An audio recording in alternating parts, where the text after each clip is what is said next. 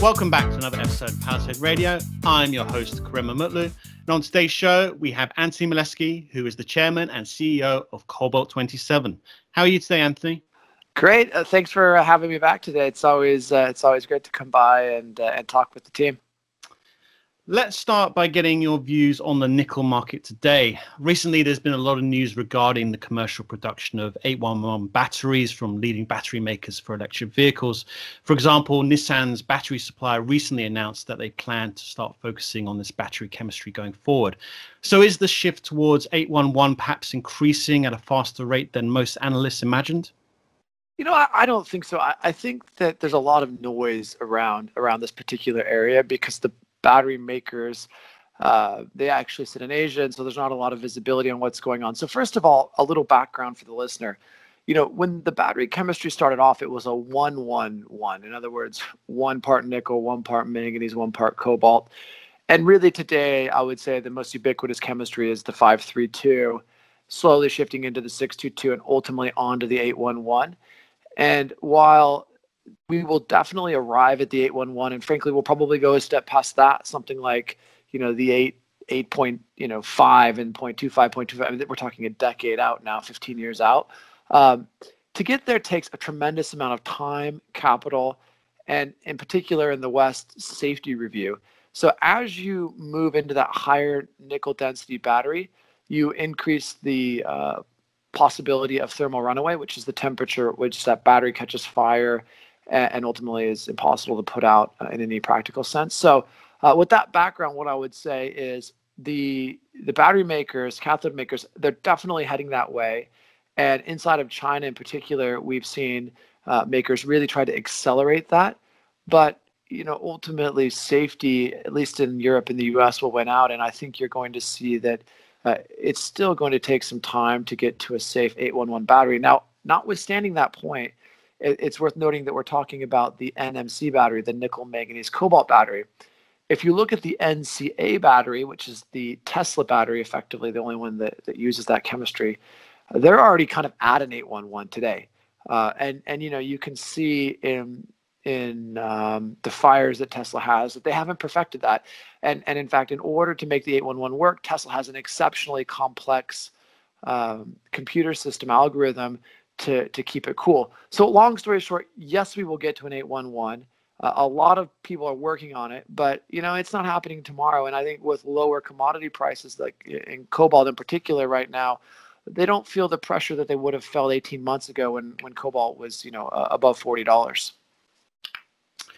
Let's move on and talk about the LME, and in particular, the chart for the LME nickel warehouse stock level.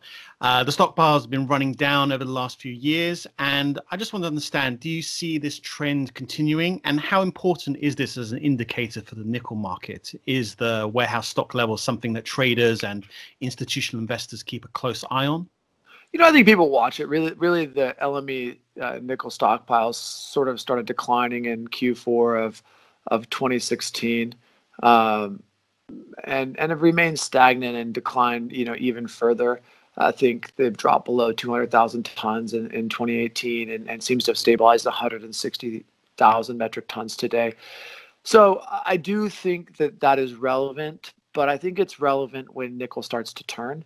You know, obviously looking forward, if there's not significant investment in nickel, there's going to be some major issues in meeting the demand, not just from electric vehicles, but just more broadly from electrification. But I think when those stockpiles running down really play is when you have a sentiment shift. So when sentiment shifts, that's really when you could see that would be a factor. I would say at the moment, until that sentiment around nickel shifts and some excitement enters the market, it's probably not a particularly important factor. But the instant sentiment shifts, those low stockpiles will definitely play a factor in what I would see as a more heightened move up when that time comes. The price action within the nickel market over the last couple of years certainly hasn't excited many investors, even with the ongoing continued demand beginning to come from EVs. So I want to ask you, Anthony, about the last nickel bull market in 2006-2007 period when prices reached an all-time high. What was it like back then to be in that market, and what was the narrative that drove that market back then? So it was a completely different market because that market was really driven by China, and it was driven by steel. I mean, even today, the majority of nickel is used in steel. And so what you had was, and in a lot of ways, it's very analogous to what's happening today, just a completely different story. You had China enter stage left, complete industrial revolution, taking a country from, a communist country into what's now really a modern marvel, the Chinese miracle in terms of what they've done for that economy. And so they needed a huge amount of nickel. And, that allowed for Murrin, Kosi, Bulong, and then later into the 2000s, Ravensthorpe and Battery, Goro, who else? Barro Alto, Kanimobo to be built. And what really happened at the peak was the Chinese figured out a way through technology, to sort of come up with this HPAL NPI technology that completely rebased the production costs. And so that's what transformed it. And it really has, I would say, in a way, I don't want to say killed, but it effectively kind of killed the nickel market because of the supply that came in. And, it's important to note that what's happening now is analogous in the sense that you have that kind of steady global growth, GDP growth, but you have a new entrant in this form of electric vehicles and battery storage and electrification more broadly. And that relies on a completely different part of the nickel market. Mind you, the nickel market is kind of a 2.2 million ton market today, with half of it sort of being like a nickel sulfide class 1 nickel, and the balance being more of an NPI. And what you're going to see happen is tremendous pressure being put on that class 1 nickel. And even today, for certain types of nickel, you're seeing a $1 premium over whatever the LME spot price is. And what I suspect is going to happen is that as that nickel ramp up happens with the acceleration of the adoption of the electric vehicle, is you're going to need to start to see nickel mines built. And this is also it's relevant for cobalt as well, because I think one of the open questions, 3 to 5 years out, is where is this additional cobalt going to come from? And the answer is nickel mines and copper mines.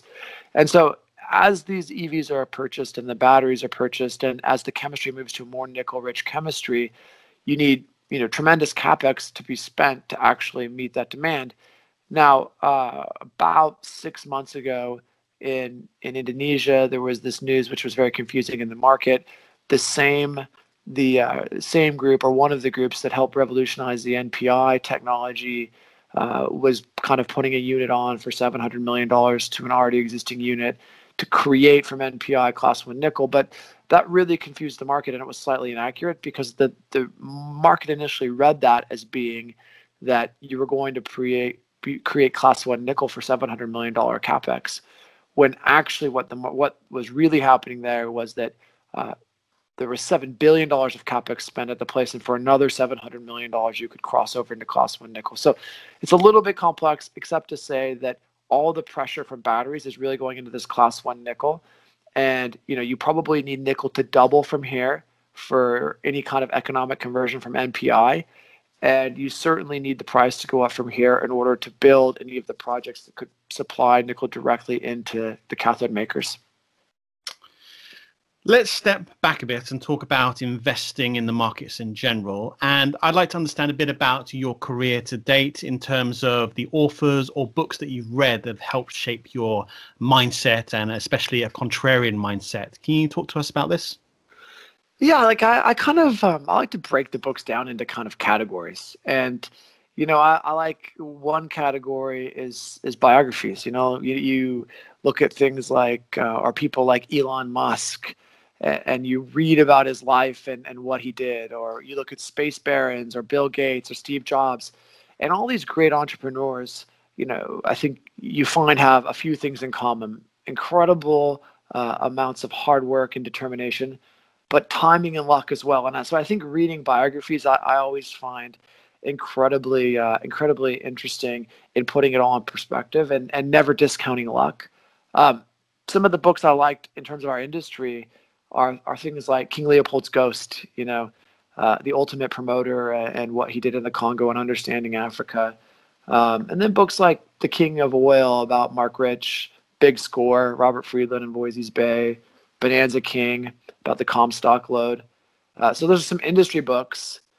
And then I think there are books like, about what went wrong, like Billion Dollar Whale and Bad Blood and some of those types of books. And then I think the final kind of the four categories, types of books that I really enjoy are sort of books by people who've done it. Ray Dalio, Principles, Big Debt Crisis, The Alchemy of Finance. I think Soros wrote that, Intelligent Investor, Benjamin Graham. So, I kind of categorize it depending on the mood, but each one of those really helps to kind of shape how I think about the world. Excellent. Some great suggestions there. Okay, as we begin to wrap up, let's talk about your recent news and go through perhaps your new company, Nickel 28.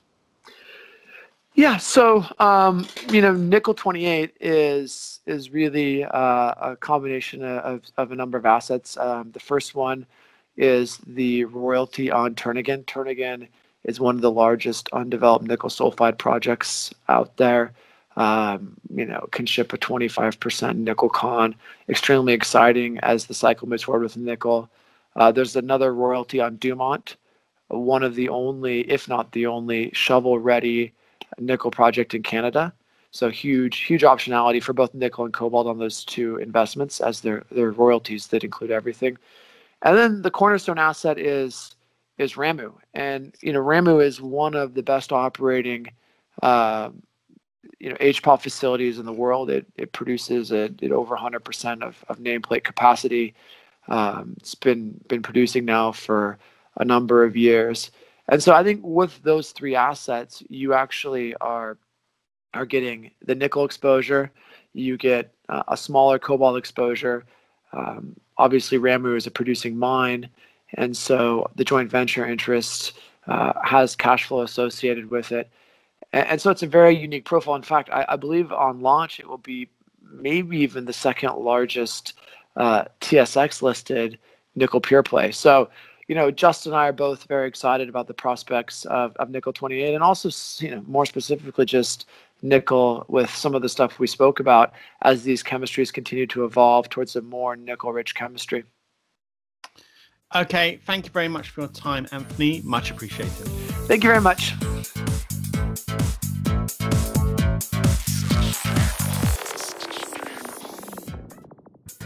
Think you understand the junior mining sector and you think that the participants in the mining sector, junior mining sector, are good people and kind people, hit the bid.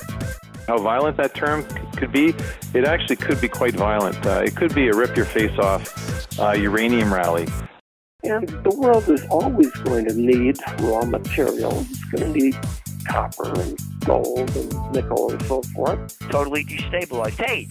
Hey, Troll, did you hear what's going on in Yemen?